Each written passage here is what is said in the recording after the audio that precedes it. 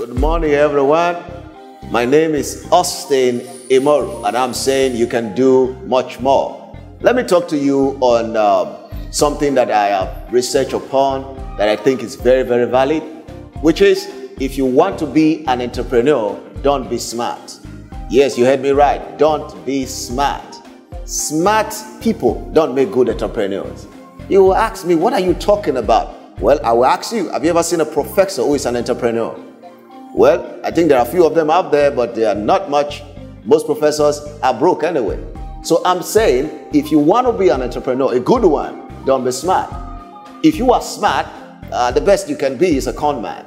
But if you are smart and you want to be an entrepreneur, I need to point out a few things to you that you need to do. So entrepreneurs are not necessarily smart people. They are people that know how to work with people.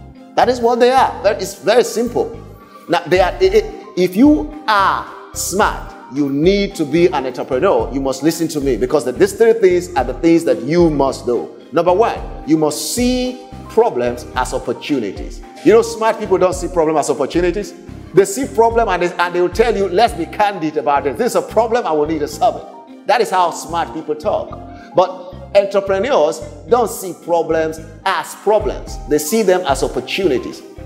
They see them as the next stepping stone to their height in life. That is how entrepreneurs see problems. As a matter of fact, great entrepreneurs see problems and they rejoice. They see problem and they are happy. They see problem and they call it, wow, what a huge opportunity.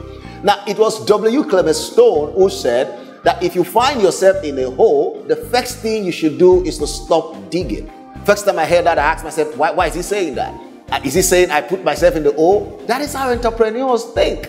But like I said, a smart man would say, if I found myself in a hole, the best way to get out of the hole is to keep digging. But entrepreneurs say the best way to get out of a hole is to stop digging.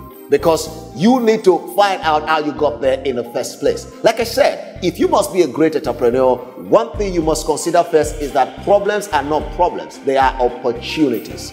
Each time you see problem, it is time to rejoice. It is time to be happy, because that problem is going to announce you. For example, you started a business. You call yourself an entrepreneur, but you said, I cannot sell, but I want to start a business. And you started a business. And all of a sudden you realize that your biggest asset in business is to sell. And you saw your inability to sell as a huge problem.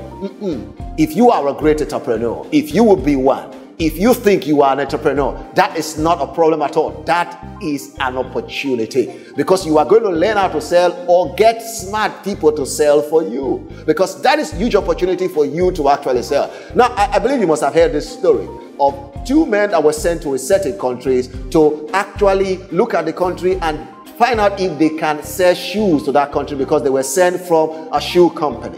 When they arrived, they saw differently. One person said they don't wear shoes in this country, so don't bother to bring in a bag of shoes or a container of shoes. The other one saw a huge opportunity.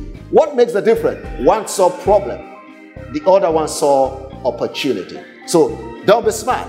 Just see things as they are. Like you are an entrepreneur, everything is an opportunity. Problem are opportunity for you to soar higher.